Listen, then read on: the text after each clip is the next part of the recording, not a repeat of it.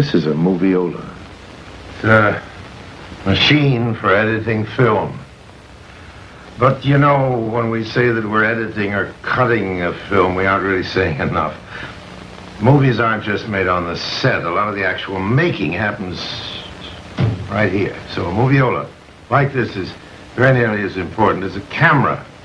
Here, films are salvaged, saved sometimes from disaster or savaged out of existence. This is the last stop on the long road between the dream in a filmmaker's head and the public to whom that dream is addressed. Carlyle said that almost everything examined deeply enough will turn out to be musical.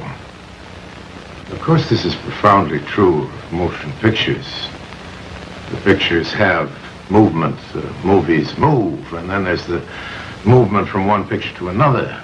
There's a rhythmic structuring to that. There's counterpoint, harmony, and dissonance.